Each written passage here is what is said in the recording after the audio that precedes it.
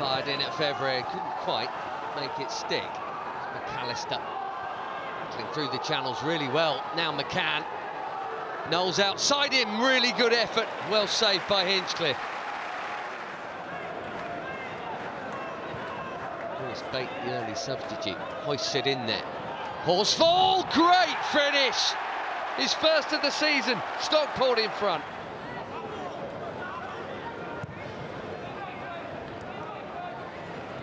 Bate keeping it moving. Pressure has worked out. This is Deutsch for 1-1.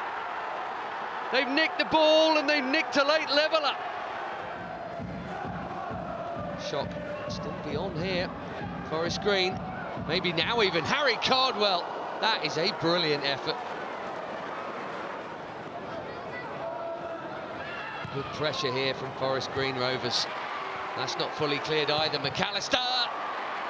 They're screaming for a penalty, and what they've got is the full-time whistle.